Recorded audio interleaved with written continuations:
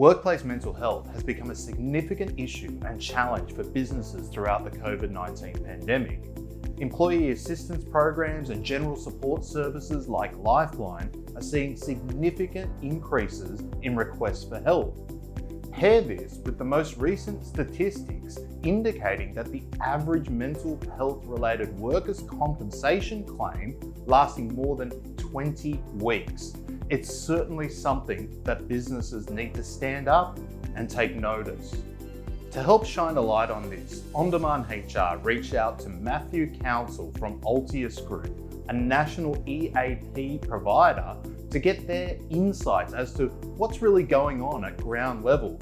And we wanted to share this conversation with our broader audience. I wanted to talk about next working from home. So do you have any particular tips or insights into managing working from home, the mental health considerations, and maybe even reflecting on some of the calls that the EAP teams within PeopleSense are getting? Definitely. My number one tip would just be to go easy on yourself.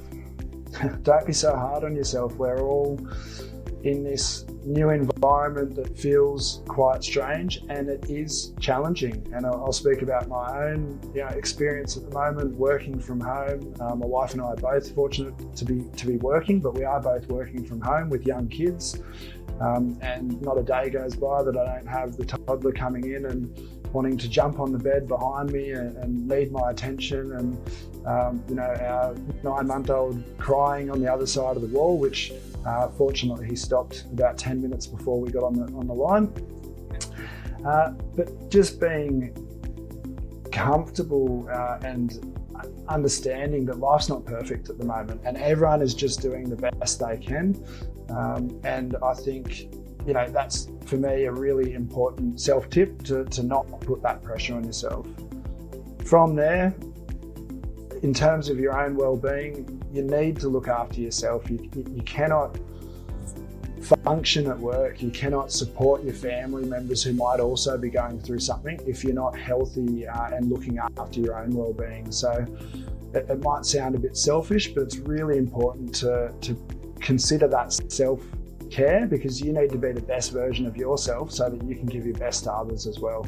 And that's making sure that you take regular breaks, you're exercising.